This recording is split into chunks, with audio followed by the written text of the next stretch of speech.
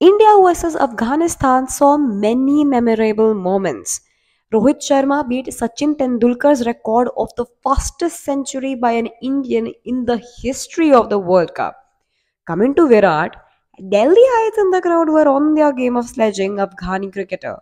Sources say when Naveen was coming into bowl, the crowd erupted with chants of Kohli, Kohli almost every time. Virat then came in and asked the fans to stop teasing him. Virat was also seen exchanging handshakes and hugs with Naveen, events which caught eyeballs. Well, this comes after both of them were involved in a verbal spat during a match between Royal Challengers Bangalore and Lucknow Super Giants on May 1, 2023 during the IPL. Post match, Naveen and Kohli continued their spat before Lucknow mentor Gautam Gambhir also entered the dispute.